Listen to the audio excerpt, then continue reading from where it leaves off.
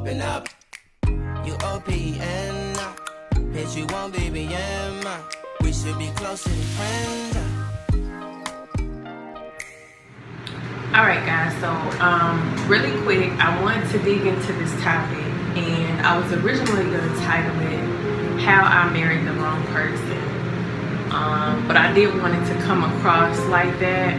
But we have a lot of messages right now in the season basically sharing just about godly unions, kingdom marriages, kind of like what to expect, what not to expect. But we don't have people who actually we do, but not as many messages that actually share the dangers of what happens when you do marry the wrong person, or you do marry outside of God's will. And I am a living testimony. I'm a witness to that. And I kind of just want to, I wrote down some notes that I want to share with you guys, but just to get started, I'll kind of share my story. So for those of you who don't know me, my name is Shaylia. And I had my first child at a very young age. I had my son at 16 years old, and I was in high school. And when I graduated from high school, when we got out of high school, me and my son's father, we got married. I was 19 years old when we got married. The way we got married, I'm just gonna be honest, and this is why you know, they say gifts are without repentance, but even in your sin, sometimes you don't really know who you are, but you have a glimpse of who you are. And so you will respond certain ways, or do certain things certain ways, or just react certain ways, and you really don't understand why, but it's because it's only a piece of who you are. So imagine when you get all the way into God's will, like, how are you gonna be? But long story short, basically how we got married was I gave this man an ultimatum. I did. I gave him an ultimatum. I had gotten pregnant with our second child, my oldest daughter, and I said, look, I was not called to be a baby mom. I was like, I'm not going to be a baby mom. I'm not going to stay in this relationship and continue to just be with you and be your child's mother. You have one or two options, okay? First option, I said first option A is you can leave and I'll be a single parent and I'm going to take care of these children by myself. And option B was, well, we can get married and I'll be your wife, okay? Obviously, he chose option B. Now, again, I was wrong. This is not something that I tell people now, please don't do this. Don't give people ultimatums, because they may make a decision out of fear, and not only will it hurt them in the long run, but it can hurt you in the long run, okay? Now, on the flip side, I did not put a gun to his head. It wasn't like I put a gun to his head and made him choose that. So he still had the choice to choose option A, but sometimes we make decisions out of fear. And so I'm gonna go deeper into that, okay? So that's how I got married at a really young age, and that was that. So we did that. Okay, fast forward a few years later, by the time we had our third child, things were really crazy, really rocky. We separated. I'm just gonna be honest, even while we were still married, we were living in separate states, so we both ended up getting into two total separate different relationships. We had children inside of the marriage, even though we were not together. There was still no legal divorce. So when I just say straight chaotic chaos, this is exactly what it was. I'm being honest to give you guys the honest truth. To share, I believe people go through this and they don't share, but I just want to kind of show you guys how not to end up in this situation, especially for those of you who are single and you desire to be married. I just want to show you how not to end up in this situation, okay? So the first thing we said, don't give people ultimatums, okay? Because they can make a decision out of fear. You may think you're doing something good and you're not, okay? But fast forward, so separation. We both started new families. Finally, the divorce is final, right? So once that divorce is final, the second relationship that I had got into is my youngest son's father. And so by this time, I'm a mother of 4. My oldest 3 were from my ex-husband, and now with my youngest son's father, my divorce is final. And so again, we've been in this relationship, years go by. I mean, it's like 4 or 5 years going by we've been together. And I'm like, hey, what's going on? I said the same thing, but this time The only thing that was different was I did not give an ultimatum. I just left. So I learned from my first mistake, and I said, you know what, I'm not going to give this man an ultimatum. We got a 5-year-old son. We're not married. I just knew. I was like, I know I'm called. At least I thought I did. There's more to it than that. But I was like, I know I'm called to be a wife. I'm not meant to be a baby mom. I'm out of here, right? So I left. I walked away from the relationship. What do you guys think happened? He proposed. So, now this time I said yes. And I'm not going to say I said yes in fear. But I said yes more so to the fact that I was comfortable with him. I was, what's the word I'm looking for? I don't know. I was just comfortable with him. I was used to him, and I knew that he was good. At least I felt like, you know, he was a good father to my older 3 kids. He treated them just like his own. But something in me was just saying that he was just not a good man for me. And also vice versa, I was not a good woman for him, okay? I'm gonna just make it go both ways, because I don't want to. I'm not the type of person to play the victim at all. I know the mistakes that I made, and I know the mistakes that they made, and God knows exactly what happened, okay?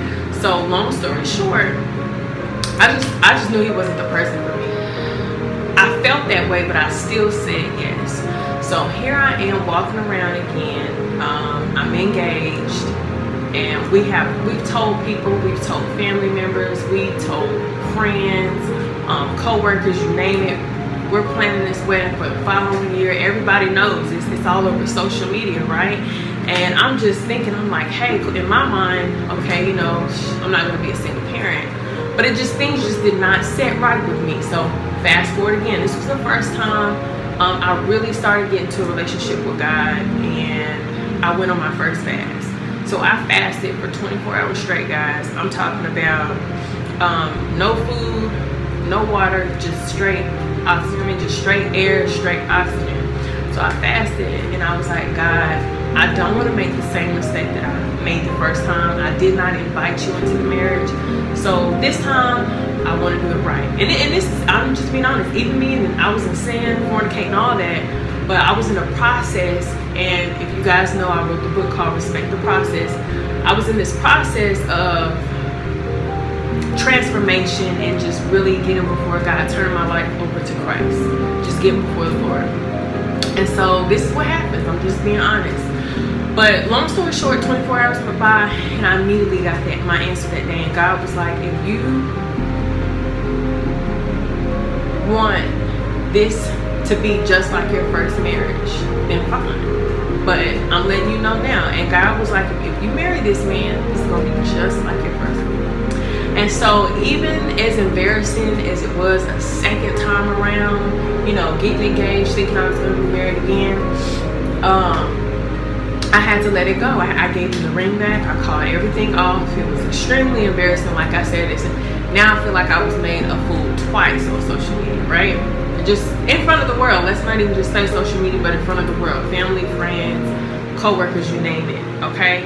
And so the lesson in this, I'm probably going to be all over the place, but I took notes, is what happened. And so when you ask me, if someone says, well, Shay, what happened? What made you choose wrong twice? Or, you know, what happened? And this is where God showed me what women do. Sometimes we choose our conflict versus our calling, okay? The enemy wants you to choose your conflict, but God wants us to choose our calling. And what happens? In the face of adversity, fear is what causes us to choose our conflict. And so sometimes as women, we're fearful. And what do they say fear is? False evidence appearing real, right? And so for me, my conflict in my mind was, I'm going to look bad. I'm going to be a single mother of 4. How I'm going to start over? You know what I'm saying? Who's going to want me now? I've already had 2 failed relationships. Like, it's just too much. You know, I got 2 kids' father. So that was the conflict. And that's what caused me to choose my conflict, to make that wrong decision, okay? To say yes when I really should have been saying no. And so one of the things also God showed me is whenever you choose your conflict, you can only see with your eyes. You can only see with your eyes, okay? And I need you guys to understand that fear causes you to only see with your eyes. When you choose your calling, you can see with your heart. And this is why God says to guard our hearts, because above all else, out of it flows. It's the source of life. Okay, so this is very important. So like I said, I had chose my conflict. And so if you're ever asking, so what does it look like when you choose your conflict? And I wrote down, internally, you're not when you choose your conflict, you'll say, so how will I know? So let's say you guys have a question, you're dating someone or you're engaged, and you're like, is this the person? Is this my conflict, or is this my calling? I'm gonna tell you how you're gonna know this is your conflict. If internally you're not happy, you probably chose your conflict, okay? And if externally you feel like things look good, everything looks good on the outside, whether it looks good on paper, it looks good for business, it looks good because you don't look like a single parent, you probably chose your conflict. And that's what the enemy does. The enemy wants you to be tied to your conflict, and God wants you to be tied to your calling. Okay, so I don't care if you have 6, 7, 8, 9, 10 kids, all right? If you know that this man is not tied to your calling, don't do it. Don't do it, sis. Don't do it, okay? Also, in that process, like I said, I had a decision to make, and this is also a season I went through in the process where God taught me decision making. And this is when I learned free will versus God's will. And so in that midst, God didn't say, when I was fasting, it was like, God, is this the man that you have for me? He didn't say, you better not marry this man. That's not what God said. He didn't do it the first time either with my ex-husband. God said, if you marry this man, this is what's going to happen. And so this is when I learned that we have a free will. We have a free will, and this is why I'm sharing this video, because you can do what you want, you can decide to do what you want, or you can accept God's will. God does not pressure us into anything. That's why you have a heaven, and that's why you have a hell, because you have a choice to do whatever it is you want. God doesn't want anybody to get to heaven, and we're complaining about the streets are so cold, I can't even see, my eyes hurt, I need shades. God doesn't want anybody complaining about anything. So you have free will, okay, ladies? So I will tell you that, but he will tell you, hey, if you do this, this is what's going to happen. But you have a choice. And so decision making is so important. And I posted this, I posted it under a picture a few days ago on my Facebook, and I said, you are the artist. Create the canvas that you desire to see. And I got that because in that season, I remember telling myself, when God told me, you know, if you do this, hey, that's fine. I'm going to still love you. I'm still going to take care. I'm still going to provide for you. But this is not my best for you. You know, things may go a certain way, but they're not going to go the way that I plan for them to go for you. So God gave me that decision. And in that moment, I remember asking myself, I'll never forget, I want to say it was 2015. I remember saying, I remember telling myself, I don't want to be the what if girl. I don't want to be the what if girl. And the what if girl is the girl who said, what if I would have trusted God? You know, you marry that person just because you don't want to be embarrassed. You marry them out of your fear, out of your conflict, and you're thinking years on down the road later, and I'm sitting here like, what if I would have waited on God's will? All right, guys, I'm back. I apologize. My video cut off. It says that I guess I ran out of storage. I'm not sure, but as I was saying, I did not want to be the what if girl, and you do not want to be the what if girl. You don't want to never ask yourself, what if I would have waited on God? What if I would have trusted God? What if I just would have believed God? Like, just what if I would have chose otherwise? And I did not want to be her.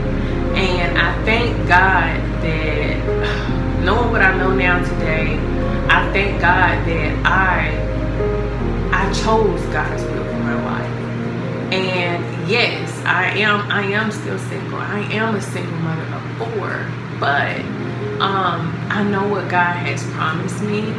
I'm okay with that. I'm confident in that, in who I am, and even owning up to the mistakes that I made. And so I just want to share with you guys. Oh, and then even after that, and so just to add, after I did trust God, not only did I end up getting my own place, you know, I stopped shacking up, I stopped fornicating, I started guarding my eye gates, my ear gates. I graduated. I went to college and graduated. I wrote and published my first book. I worked my dream job. I get to do what I love every day. I don't wake up not happy and frustrated because I have to go somewhere I don't want to. I do what I love every single day. okay? I started multiple businesses. And so, even being a single person, God has blessed me. I've never experienced the joy that I'm experiencing now in either one of my relationships. Okay, I'm not saying that there was nothing good about it. Definitely, especially my children, all of my children, I thank God for them. But I'm just sharing because sometimes as women, we get so caught up in society, we get so caught up in what the TV is showing us, the media, the world, that we lose sight of what it is that God has for us. So, like I said, I'm not going to prolong this. That's really it. I just wanted to share with you guys the importance of a union, the importance of a godly union, of marriage, and not making the wrong decision, just being patient and trusting God. And again, ladies, remember, not choose your conflict, choose your calling. All right, I love you guys. See you later.